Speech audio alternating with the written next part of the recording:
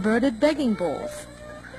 The renovations of SHWEDAGON to become the present size and appearance was done by successive kings and collections from individual donors through its long history.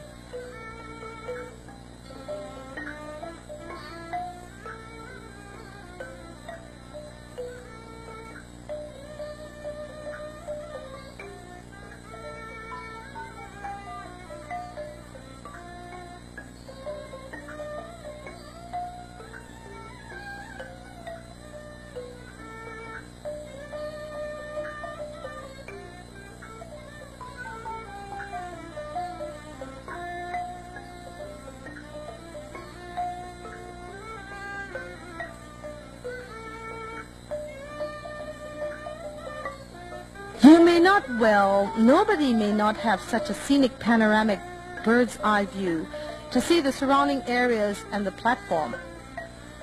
This is just our cameraman's attempt to show roadways from the eastern side to southern approach. The panoramic view is more spectacular with rising spires. Western Gate was closed after annexation of Lower Myanmar in 1852.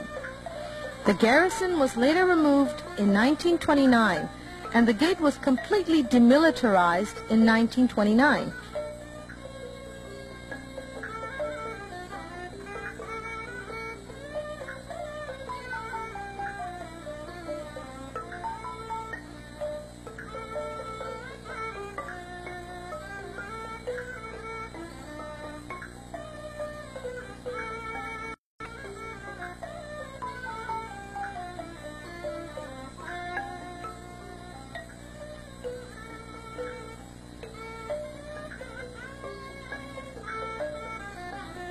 General renovations to the body of the pagoda and regilding is done every 4 years. Then a bamboo scaffolding is made around the pagoda body to shelter the gilding process from wind. Formerly, the whole body was encased with the scaffolding, but since about the time the large thick gold plates were used for permanent covering for upper part of the body, only lower part is still being gilded with thin, flimsy gold leaves. The scaffolding is made by traditional method of using bamboos, reed mats, and coconut fiber robes. It takes about 100 days to complete the reshining process. Gold dust is scrubbed or brushed and collected by traditional means.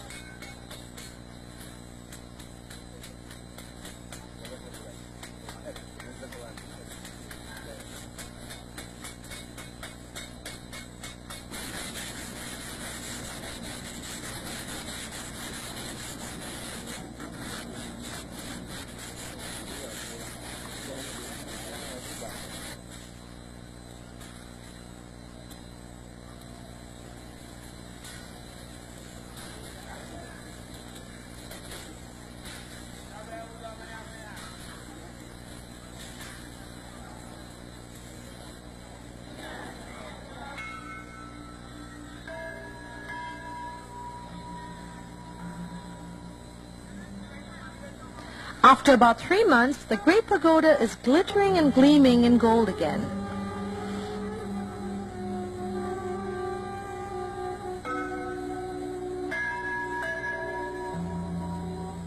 This image of God holding a baby boy is most approached by childless couples or couples who need baby boys. A belief not directly connected to religious faith. There always is a couple or two seeking help from the baby-giving God.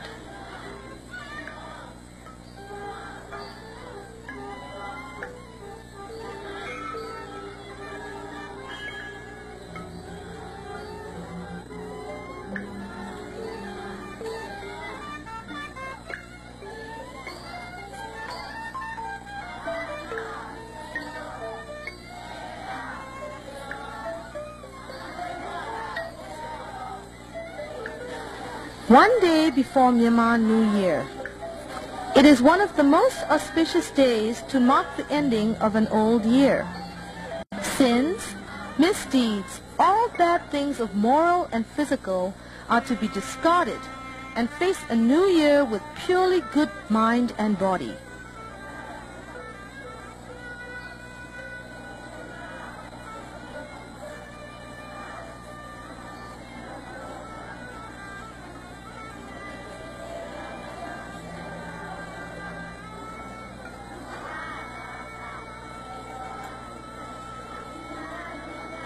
Releasing caged sparrows and fish to their habitat of freedom.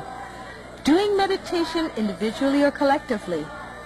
Offering flowers and candlelight to the great shrine at this auspicious time of the year-end. And chanting scriptures and praying for well-being of the country and the world. Myanmar is going to have a brighter tomorrow by the blessing of the great golden shrine.